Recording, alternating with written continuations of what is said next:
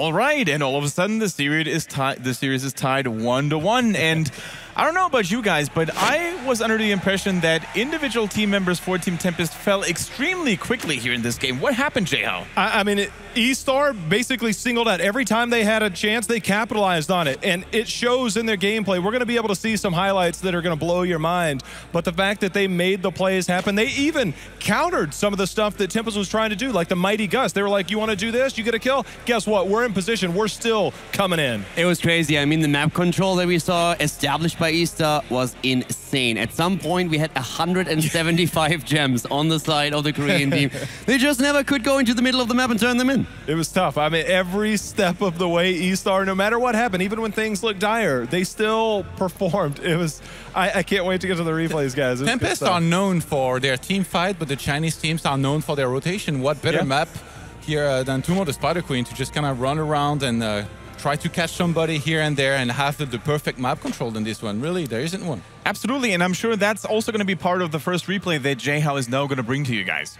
Well, this is the part where I'm talking about. We're going to see Falstad fly in. He instantly gets in position to try and get a Mighty Gust, and he's going to go ahead and throw that out. Or excuse me, that's where the barrel roll. They're trying to force him to fight under the towers. Now, this looks good early on, but there's a certain person named ETC. Now, let's roll it back and see how this played out, because right there you can see the mosh pit. But that is where this fight turns around. As we roll it forward, he is right in the thick of things. There's so much action going on all over the place, but the mosh pit comes out, catches to it, gets cleansed, but as you can see, Falstad walks right into it, catches two. On the backside, we do see Muradin very deep. The problem is that he's so deep, he's not going to have a way out. The execution, as you can see, Tiger diving in, everybody going in, full force, seven-sided strike, not enough. Muradin trying to back out, and this is something that we see once more. He backs out, but nice bone prison in by Azul, and this is going to lead them to come in and capitalize. The gems, I believe, do get picked up. Actually, they don't get picked up, but this is where they fought over and over again, and you just see the capitalization. Yes, they were in a bad position, but they fought their way out of it. It was a very awkward position, in my opinion. They had a talent disadvantage, and they still went in. And also, the use of the Wandering Keg and the Mighty Gust just seemed a bit off there. I mean, it felt like they were starting with the Wandering Keg, then Shen was like, help. I need someone to help me out here because this is not working. And then Falstad was like, I got you. That's 2 heroics down. They are talent down. 5 turns against them, and they lose more than they gained. There were a lot of comfort picks, by the way, in this drafting game. Lockdown was on his Falstad, his beloved Falstad, on which he's 9-0 right now, by the way, or was on 9-0 before this game. He's finally lost on it. But on the other side, Tiger loves his Falstad. Xiaoti loves to make everybody dance on the EPC. And that Tychus, they wanted it, they got it, and it worked for them. And maybe we get to see a little bit of Tychus action in replay number 2. I was talking about this backstage. Dredd came over to me and he said this could be the play of the tournament. We're going to get to it here in just a minute, but this is where the fight started to come into play. Look at, we have Greymane, everybody going in, but Sundering, seven-sided strike. The Mighty Gust just a little bit too late. It isolates the rest of the team. Let's pause it. 65 gems, guys. He looks fine.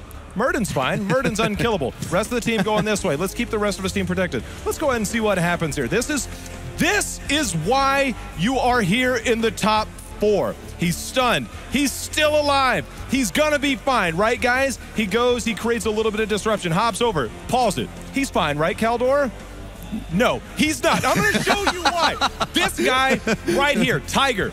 Now, as soon as Hong is going to go ahead and let's move it forward very slowly. I want you guys to see this. This is where, this is just so perfect. Totem, shield. Hey, Hong, we see you're trying to dismount, but guess what? There's a shield on this totem. Throws it over the wall, dismounts him, roll it forward. I want you guys to see exactly what happens. That is 65 gems. That is a dead Muradin 17 minutes into the game. The shield allows him, or does not allow him to mount there, keeps him from mounting. He's forced to go on a rotate. You'll see the camera come back down, and now he is all by himself. They rotate down.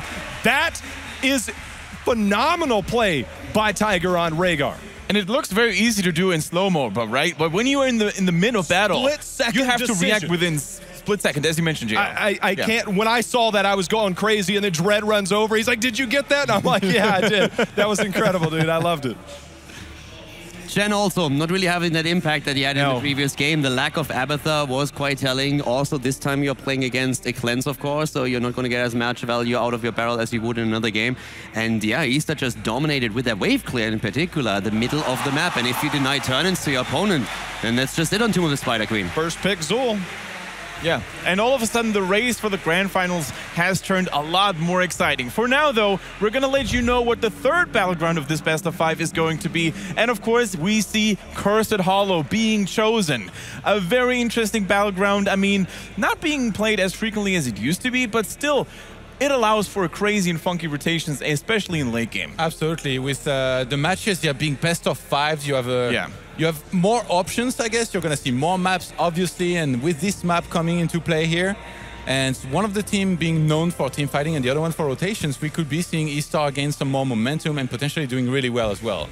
We talk about the Chinese bush meta. If you're looking to punish rotations, this is a good map to do it on. Another thing that already excites me is we have a 1-1, meaning we're going to see the fourth map, and that is going to be, once again, Towers of Doom. And if we get another tie, then it is going to be Garden of Terror, and that would, of course, be the dream here. And look at that. Another Tassadar bun against DuckDuck. And which race did he play in StarCraft 2 again? He played Protoss with the High Templars. What happened here is they basically identified that force fields are still imbalanced, and they're getting rid of them right away. It didn't change. It did not change. Well, to be honest, in Legacy of the Void, there is new units that are pretty good, but in Heroes of the Storm, that force wall, man, is pretty scary. And they use it so well. I want to point out what this opens up, and a hero that we've seen quite a bit on the larger maps, particularly Cursed Hollow, is Zeratul.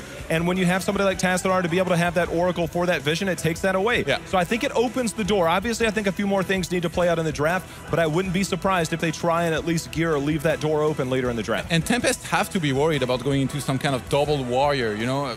When you have a team that's so comfortable with picking up a Tychus and punishing, it's going to be very hard for them to live with this. Yeah. I mean, like, talking warriors. First of all, we started with that pick on Falstad. Now we have Mirrodin. Falstad with a huge value that he has on Cursed Hollow. He's like the king of Cursed Hollow. You have very nice mobility. You can fly in later tributes, allowing you extra soak for the team. The two bosses giving him, of course, an opportunity to steal them away, or at least control position around the bosses if you're going into the fights. What about Abathur here? Are we going to see it's possible. the slug life come out here and happen on this map? It is a fantastic Abathur map. If you play Abathur, this is the map to do it. Or Sky Temple. Those two are probably the most popular Abathur maps that we have in the pool right now. And I expect a Greymane to be picked up very early. And then when we have a Greymane, and Abathur is always an option laid on in the draft to get that huge pressure during the team fights. I wouldn't be surprised if Tychus comes out again. You talk about putting the laser down anywhere around the tribute to be able to help deny it. Yep.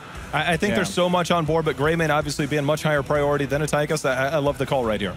Yeah, so Greymane is already taken, but you're totally right on that Tychus call. If you go for the laser, you have very nice control during the Cursed Tribute fights, and that is really important on a map like this.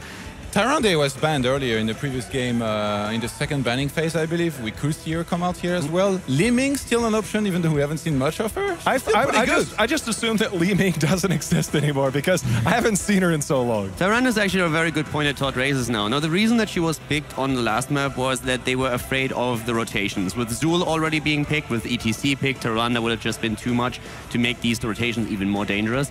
But normally, especially when we're looking at the Western scene, Cursed Hollow was one of these maps, or is one of these maps, where Tyrande most of the time is being chosen because of the interrupt potential and the scouting potential.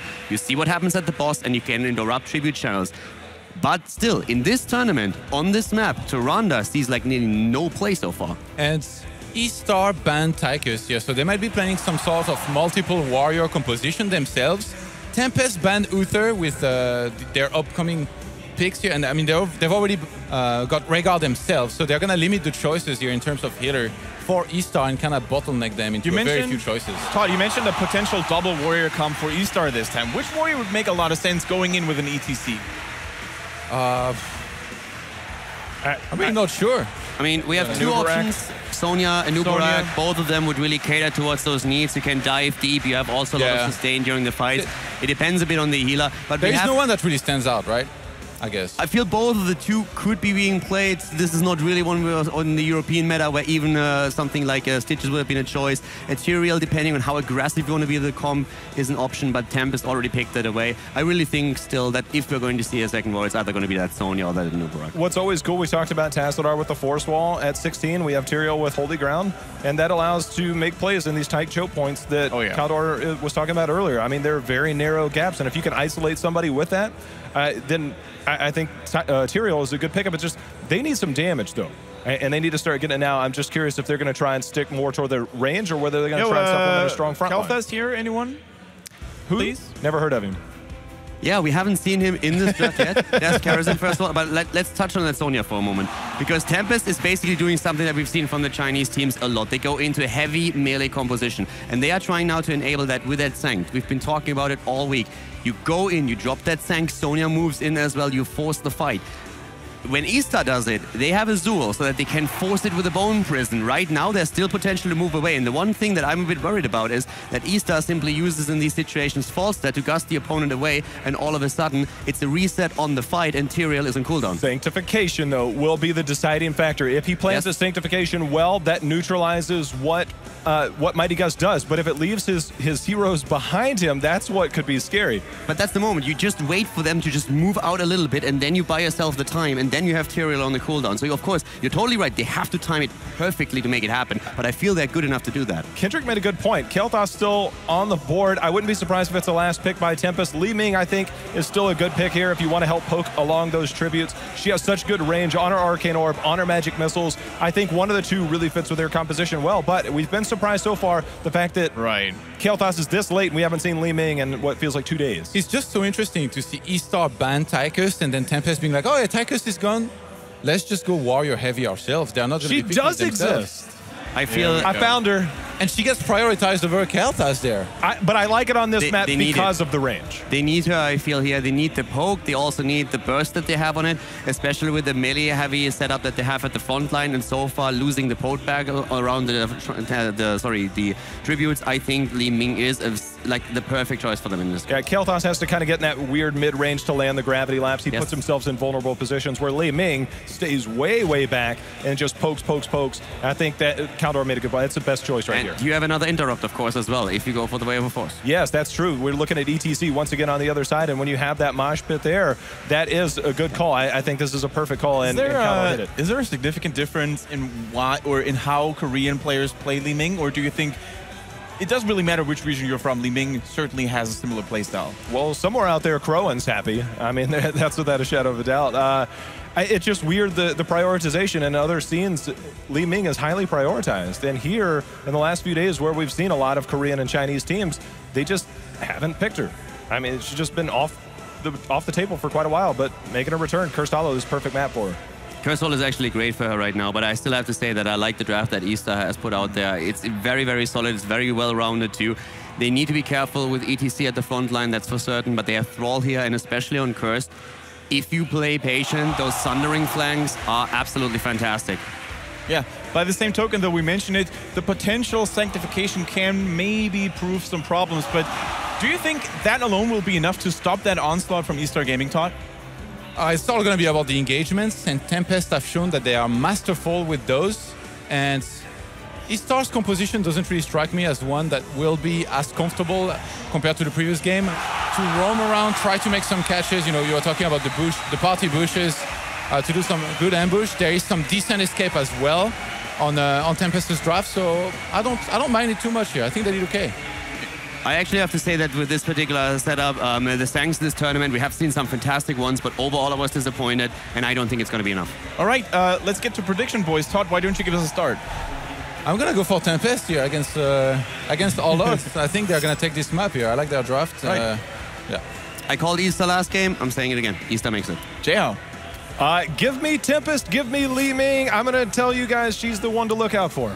I'm a little bit worried about Tempest here because everything's on line for Tyrael, a lot of weight on his shoulders, so I'm going for eStar Gaming. I think they have a really nice comp to force a decision here, so that's my tip. Anyway, though, Gillyweed and Kalaris, they're getting ready to cast this map here for you guys, so stay tuned and enjoy Cursed Hollow.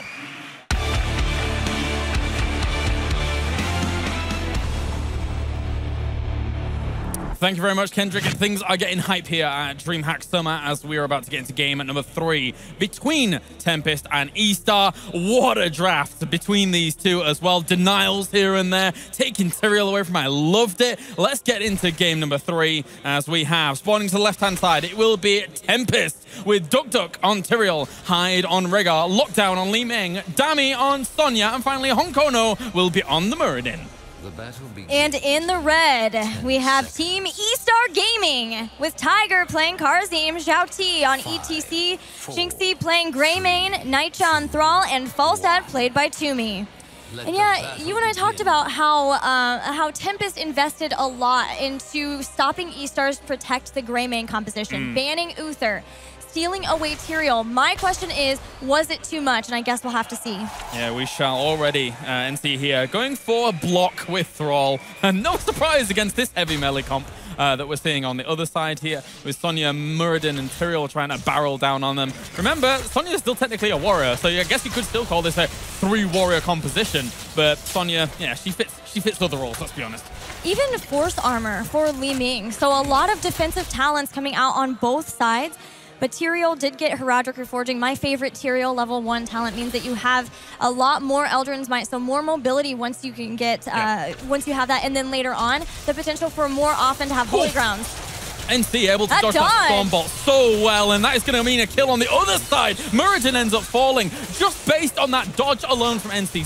So masterful. Oh man, the NC dodging by the skin of his teeth. But yeah, they're going to get first blood off of that, and they might be able to get more. They're going for the fight. Toomey coming in. Dami is in trouble. Whirlwinding, spinning to win and to safety. Spin, and NC will have to retreat away down towards that bottom position there. Both the teams have lost a little bit of soak towards mid, while the fight rages on up towards the top with Tyrael and Karazim. Not too much craziness going on there. Duck hasn't even expended much of his mana at all. So you can see kind of the friendly, gentlemanly rivalry up towards the top. It's like, yeah, I'll push, you'll push, nobody will use any mana, it's fine. We're going to see a lot of people in lane, especially Toomey, as he has picked up Seasoned Marksman. So he'll be working on getting those stacks, so later on he can do a lot more, have more attack speed once he can get that activatable. Yep. All right, so Toomey just going to stall that out towards the mid, and even Heraldric, the Eldraune's Might even, I should say, being thrown towards the middle of that. And actually, Eldraune's Might is actually quite mana costly. It really is. Using that in the middle of that lane means that Duck is at a slight disadvantage here against Karazim. Well, both teams are trying to get level 4 to be ready for the first tribute fight. And additionally, Tempest and eStar are working on taking out their giants. And we'll see who gets the better trade off of that based on where the first tribute spawns. Yeah. And now that I mentioned that about the mana costs on Tyrael, I believe they're actually like buffing them a little bit to the point where they're a bit cheaper coming up soon. So I'll be excited for that because Tyrael... You and I both. Yes, exactly. I've got my little Tyrael notebook, 2-hand with your little Tyrael notes, 2-hand as well. Yes, they are here. We are ready for any Tyrael occasion. Exactly. All Tyrael occasions are covered here between Kylaris and Gillyweed. But this is going to be a tribute being challenged down in this position, and nobody's been left in lane, so both teams are keen to get this one. Tribute up top means that eStar's Giants get to do more, but if they lose Nightja here, that's a problem, and Duck making sure they do, using Eldrin's Might to body block, and with a 4v5 here, we'll see if eStar still wants to try to contest this. They know that Thrall is a pretty low respawn timer. The follow-up damage from Li Ming that the Tempest is showing here is really powerful. I mean, they've already got a lot of damage anyway when Sonya's blading away on top of someone, and that was obviously to Thrall's detriment. But now they're going to just back off. They've got themselves the trip, and they didn't lose too much down to the bottom so far with these giants being annoying. Yeah, it was great to be able to get a kill off of that as well as the tribute. With Li Ming too, you mentioned her damage, and that is going to be catapulted a lot because she did get Triumvirate at level 4. Oh yeah. So as long as she's making sure to hit those orbs at max range, and because she has such a good front line to stay behind, then she should be able to make sure that she's continually being able to throw those out and stopping any tribute pickups potentially. Precisely, and as they said, as you said, as well as on the desk there, unless the flank comes out, Li Ming is fine. The front line will hold. Unless it all dies. But aside from that, it will hold, and Li Ming will be a happy wizard in the back. She always says it's better to be a wizard than a mage. Sorry, Kael'thas and Jaina. Well, I think she'll be just fine unless maybe there's like an aggressive fly, right? Yeah. That would be the one thing, a flank from Thrall. But yeah, it's up to Lockdown, and Lockdown can obviously very good player, knows to make sure he's in the right position not to get hit by those. Yeah, I think even Wolf was saying how much he's a big fan of Lockdown's Falstad, to the point where he wanted him to hold a Stormlord Falstad skin. But for now, it's going to be another tribute fight as NC here in the thick of things. But at the same time, Rehgar was quite far forward, and he will fall to the pressure here of eStar. Gets some damage down so he can get the self-heal, but now is in trouble again as more members of Tempest are rotating into this fight. But a lot of them are very low. Muradin is going to fall. Tiger and Xiaoti ensure the destruction of Li Ming. Sonya drops, and maybe an overcommitment there in the rotations after they lost somebody. That was a scrappy fight. Scrappy fight overall, and Tempest do get bodied for it. Rightfully so. In the end, eStar really takes advantage of that one. And they're just going to send everybody off to their lanes, capture this tribute. And the thing is, I really like that they delayed the tribute capture of that slightly, because with them sending everyone across the lanes now, they're going to be closer towards level 10, meaning that when the third tribute comes up, it's almost guaranteed for them because of the timer starting just as that tribute gets picked up. Right, they'll have their heroic abilities, which means they can get a free tribute, potentially even an early boss if they have that big of a lead. Yeah. They can get there, but Tempest trying to get back out into their own lanes, making sure that they don't get too far behind from experience. But that early fight, losing that many people this early on is a problem for sure. Yes, it is. Tempest not in the most comfortable position at the moment, but by far, when you've got Tyrael on this map, anything can happen. Holy Ground, level 16, very important to even contend bosses. Of course, Sanctification being very important as well. Here comes the tribute. Level 10's almost reached. They're going to try and go on towards Kumi. That's a nice little Stormbolt there to start things off. Does he have barrel roll? I don't think he even needs it. He gets away anyway. Yeah, he does have a well tap too. Members of Tempest now are just going to push up here in top. They know that they can't really get into the tribute fight, despite the fact that it's in a good position for him. And Li Ming is at least delaying for a while, but members of eStar are coming up here, and Duck is going to fall again. Yeah, Go for the Throat was already used there by Stingstay. That's going to be 2 going down here. eStar playing like stars here to start off this third game, I should say, here in this series.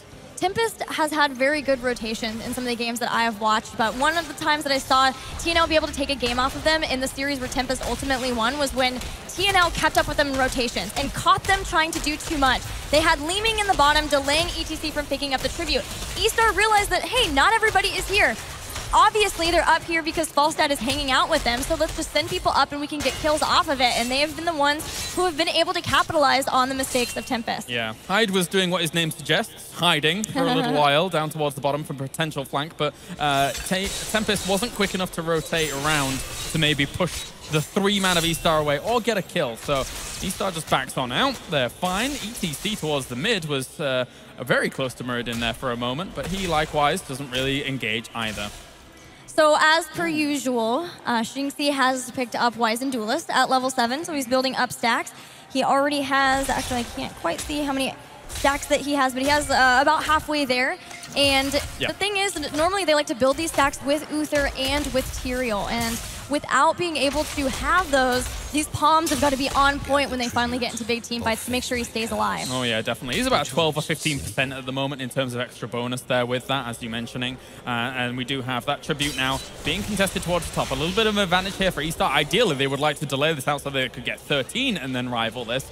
But that might be a little bit difficult. So we're going to see them trying to contest it as quickly as possible. Tempest wants to fight here because not only are they at the even talent tiers, but if eStar gets this tribute, it's going to be a curse. That was a lot of damage done by Li Ming to start things off there. On to 3 members with the Triumvirate Orb, and they're actually hitting them very, very quickly. Duck in the thick of things drops his Sanctification already, and they're looking to put on pressure towards Falstad. Doesn't really do too much. They're Sundering as well as Gus to try and push them away from this, and eStar will just back away. The Sundering was a great time. It was the perfect timing. As soon as Sanctification stopped, to be able to make sure they could all escape and get healed back up. And here they come, a big mosh pit, but it gets canceled. Instantaneously forced out there, so he's not going to be able to do much with that at all. It looks like Stingstay just managed to get away. Oh, but no! The stealth wasn't enough to get him away there at that level 4. So that's going to be 1 kill going over to Tempest. But Duck goes down too. It's a 1-for-1 as he tries to throw down Archangel's Wrath. Whoa. That was an early palm. Yeah, it was, but they might not even need it, to be honest with you. They're still putting on a lot of pressure. They've got lots of sustain available to them. Thrall benefits so much from his Frostwolf's resilience that he's going to continue that on. That is the curse going over to eStar, and they will put on the pressure against Tempest. Even though it was an early palm, it was really the best choice for them to try to focus down and allow Xiaoti to get back. They pick up the tribute. Now they have a curse as well as 13 talents. That's very strong stuff from eStar. And even, I mean, they technically can make so much happen from this. They can get themselves the entire outer wall of forts from there and get a significant advantage in levels. And don't forget, Toomey this whole time has been stacking season marksmen over halfway to completion. Yeah. And with being able to take out minions super fast, that's going to help him get even further along during this curse. Of course, since his stacks were reset from his Wizard's Duelist, of course, so he's not going to have as much power behind him, but you're right, that is very, very important. Wave of Force there was used to actually try and push back ETC and NC, as they will be able to get away, but it was, you know, they could have found something from it. 2 forts down, 1 fort nearly down too. I would say that's a successful curse for eStar. But Tempest are about to get level 13. Still, there is a good amount of experience advantage for eStar, and they can look toward getting level 16 talents. They're in the boss. A little bit ambitious here. There could be the rotation quite quickly. And that's still a full health boss. And they make sure that it stays unleashed. So now they're still continuing. They can't do that. There's no way. They will back away. Back off and get the bruisers instead. The consolation prize of being surprised out of getting their own boss. But it's pretty risky. Both sides have some good abilities for trying to control that zone. Of course, it gets better for Tempest once they can get Holy Ground at 16. Though. Oh, yeah. Very much so. Even if you have to burn Holy Ground and Sanctification to make sure you're not going to get gusted away and your opponents can't step on the circle, it's probably worth it in that instance to take a boss away from them, although you might then get team wiped. It really depends. Yeah, that's always the concern at the throw pits. But no bosses still taken in this game just yet. eStar very content to try to look for picks. They may have found one right here. Yeah, they may have, Dammy, but he doesn't have Mystical Spear. Can he get away over the wall? He's not even going to go that way. And actually, Ancestral Heal does hit on him. They gust 3 away, but that's not going to be enough. Palm already lands there on towards Toomey. And that's a mosh pit, but it's not enough. The explosive power of Tempest coming out there. Able to kill off 3 so fast. Thinks he falls as well. And NC on the retreat with that Wind Fury. Can they chase him down? I think he might be able to get away. Stomple, it lands. That's going to be a full team wipe, Gilly. Oh my goodness. What a huge team fight for Tempest. And it came down, we're going to actually look at it again because it was so crazy, but the mosh pit was canceled out by this great Sanctification, and so they just threw down so much damage off of that. Even starting out, the Mighty Gust and the Sundering were kind of at a weird spot together, and it was around the corner, so they didn't get a kill straight off of that, but man, MVP of that fight, Duck for sure. Oh yeah, I mean, even on the other side, I mean, we saw Lockdown doing so much damage to ETC to force out that mosh pit from continuing because he just killed ETC. Right. That was blown up under that, and it was a great mosh pit, but overall it wasn't enough. And it's exactly what Tempest needed. Now they've caught back up in experience. They have 1 tribute over eStar, and they have gotten 16 at the exact same time. Tempest are back in this game. Yeah, just based off that fight alone, what a fight coming out there. But it comes off the back of eStar's aggressive tendencies. They didn't necessarily have to go to that hard camp. They just wanted to furtherly extend their lead. As Tiger's going to Radiant dash in towards Hyde there, slowing him down. Holy Ground's already been used. Those 3 are locked in there against that. Sanctification's been used on Tyrion and Honkono. Trying to put on pressure against this. Li Ming, look at that, blinking forward. Don't proc the palm on towards Karazim. And Lockdown still doing big damage on towards him. And he will end up falling down. Tyrion died off. That's a 1 for 3 at the moment. Tempest turning this game around, Gilly. Dixie went back into the fight to help Toomey, and they got a kill on Li Ming too, but they still lost Toomey, and only 1 survivor for eStar. Tempest, with this 1 fight, is turning this game around, now winning the team fights, getting ahead in experience, and looking to get the first boss of the game. Absolutely and completely, and one thinks to yourself, oh, eStar, if they had that lead, God, just keep hold of it and don't go so aggressive there. It's allowed Tempest to get back into it as quick as 1, 2, 3. And now this boss easily going over to them. I don't see how only Rehgar alone could ever rival that. In the Gold League Grand Finals, there was a fight on Cursed Hollow, and eStar was in the lead for MVP Black and then had a very similar throw in a fight. It was at a boss. They were ahead and they didn't need to fight. And again, maybe it's just that they get so excited that they have these leads that they get just a little too eager to try to widen the leads when they could play the patient game, wait until 16, and then pounce on Tempest. Honkono, level 16, heavy impact. So now he's stunning things with his Dwarf Toss, not even going for give him the Axe, which has become a little bit more popular now. Not even going for Stone Form. He just wants extra stuns as they're going to end up moving forward here. Honkono, will he actually jump forwards? No, he will not, to try and get that lockdown.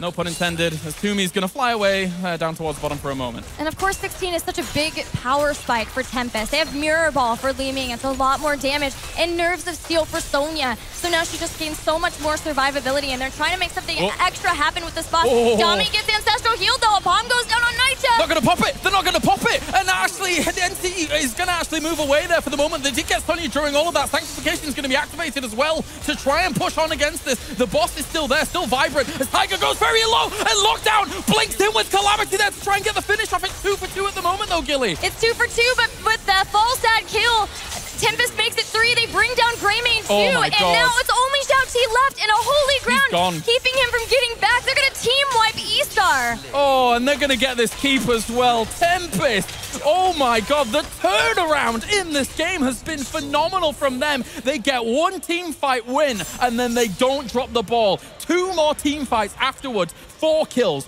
5 kills. What a game by Tempest. And with that now, looking at their Storm talents, they've taken down a keep, and there's a tribute up, allowing them to get a curse on their own side, put further pressure toward eStar. That's it. Everything lines up so beautifully for them now. And it all began here. All began in this location. And easily they will be able to take this one, delaying the tribute as well. They're so confident about this that they're going to allow this to push just a little bit further whilst this tribute gets secured. eStar is like, we are never invading the Bruisers again. No, because ever. That one move alone has basically put their entire series in jeopardy. Yeah. If they are not able to take this map, which they were in such control of, Tempest right now is pushing in such a way, they've left it for Li Ming at the back to secure because they're so confident about their position in the front spot. Yeah, they are going to be able to get not only a tribute, but Giants to push along with in this bottom lane. Of course, the structures are not firing during this curse. And not even Repulsion taken at 20, it's Talrash's Elements. So Lockdown is looking for massive blow-up potential from his entire combo, and it will work wonders if they're not careful here, as long as he's mixing up which spells he's playing at each single time. No, I mean, if they can just get through a mosh pit by dealing damage, the Sanctification has been there. ETC may go down here before he even gets a chance to mosh.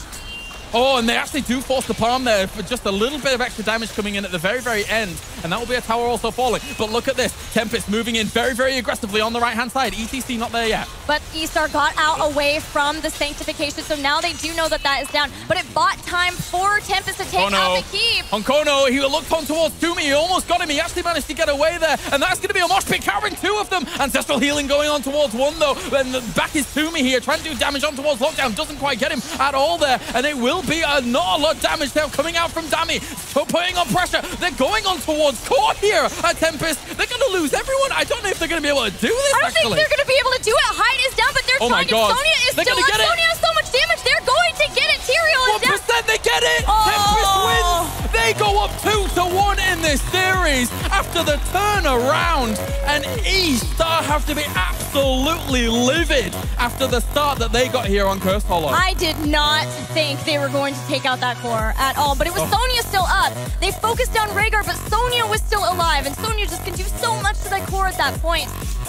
And eStar, how do you even keep your composure? How do you keep going and be motivated? I mean, let's talk about that core just for a second. Even small things like Tyrael's Holy Ground couple up for the perfect storm of events. And that wasn't intended either when it comes to the 10-name Tempest. They were able to block out them from attacking them around the core just to get that little bit of extra damage done. But for now, Gilly, we're going to send it over to the panel to see what they say about that fantastic game number 3.